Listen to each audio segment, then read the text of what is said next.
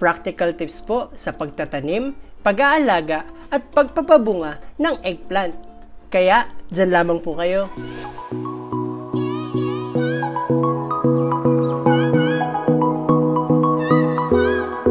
This is your Urban Gardening Savvy and I am back for another video. Bago po ang lahat, gusto ko po munang magpasalamat sa mga walang sawang sumusuporta at nanonood ng videos ko. At kung first time niyo po dito sa channel ko, huwag niyo pong kalimutan mag-hit ng subscribe at ng notification bell dahil madami pa po akong videos na ilalabas para matulungan ko kayo sa garden niyo. At para po sa video na to, simplihan lang po muna natin. Pag-usapan po natin kung paano magtanim, magpalaki at magpabunga ng eggplant o talong. Siya nga po pala, ginagawa ko po tong video na to kasi may na-receive po akong comment at humihingi po siya ng tulong tungkol sa pag-aalaga ng talong. Kaya kung may questions po kayo or any suggestions, mag-comment lang po kayo. Kung sobrang dali lang po yan, kaya ko po yan gawa ng videos para po sa inyo. Kung urban gardener po kayo or container gardener, I'm sure meron po kayong tanim na talong. Ang talong po kasi ay isa sa mga common vegetables natin na tinatanim sa garden. Para po sa akin, isa din po ito sa mga vegetables na madaling alagaan. Pero dahil po, ang purpose ng video na to ay makatulong sa mga beginners at dun sa mga tao na nahihirapan sa pagtatanim ng talong, we will go down sa basics ng pagtatanim, pag-aalaga at pagpapabunga ng talong. Umpisahan po natin yan sa seed germination. Kung isa po kayo sa nahihirapan sa pagpapatubo ng buto ng talong, I suggest po na gumamit po kayo ng 50% ng vermicast at 50% na carbonized rice hull as soil medium sa seedlings nyo. Lahat po kasi ng basic nutrients nasa vermicast at carbonized rice hull. Nag-hold din po kasi ito ng moisture at light and airy na maganda para sa mga seedlings. At kung Epsom salt user po kayo, pwede nyo pong sprayan yung lupa lightly para makatulong po ang magnesium at ang sulfur sa seed germination. Within 7 to 10 days po, dapat po ay tumubo na yung buto. Malaking factor po sa seed germination ay yung sikat ng araw at ang moisture. Make sure po that within that 7 days ay moist yung lupa and at the same time, tinatamaan din po ng sikat ng araw. At kagaya po ng ibang seedlings, mas maganda po kung meron itong 2 to 3 hours na direct sunlight.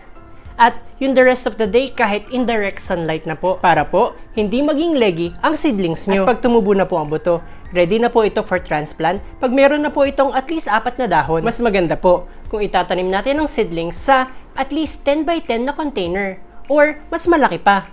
Pinaka-ideal po is yung kalahating sakong maliit or 5 gallons na container. Dapat po ay 1:1 ang pagtatanim natin sa container ng mga eggplant para po hindi sila magagawan sa mga nutrients. Ngayon naman po, pag-usapan natin ang mga fertilizer. Kagaya po ng ibang fruit-bearing plants or mga namumungang tanim, importante po ang mga primary nutrients na nitrogen, phosphorus, and potassium.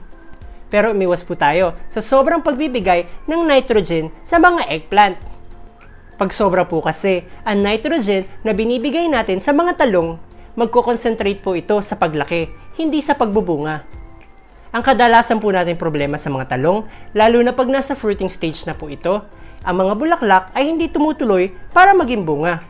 Dalawa po ang dahilan ng problemang ito. Number 1 po ay ang nutrient deficiency. Mas maganda po kung bigyan natin ito ng enough na potassium, lalong-lalo na po ang calcium.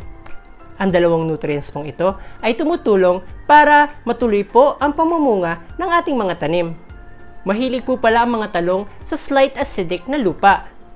Kaya perfect po dito ang coco peat, ang rice hull, at ang hugas bigas. Ang pinakahuli ko pong i-share sa inyo ay tungkol sa pruning. Mahalaga po sa mga plant na nasa container ang proper pruning. Limited lang po kasi ang lupa natin. Kaya limited lang din po ang source ng nutrients. Kaya mas maganda po kung kokontrolin natin ang mga sanga at ang mga dahon ng mga tanim natin. Ang pruning po ay nag-uumpisa habang lumalaki ang talong. I make sure po na 4 lang ang dahon nito. Ang pang-5 ay pinuputol ko. Sa ganung paraan, mag-concentrate po sa paglaki ang talong. Ito po pala ang itsura ng napabayaang talong. Sinadya ko po ito para sa inyo. Pero dahil nag-umpisa na po siyang mamulaklak, kailangan ko na pong bawasan ng dahon at sanga ang talong na ito. Sa ganung paraan, mas maging madami po ang bunga nito. Ang dapat nyo po bantayan sa talong ay ang mga suckers nito. Ang suckers po ay yung mga bagong usbong na pag napabayaan ay nagiging sanga.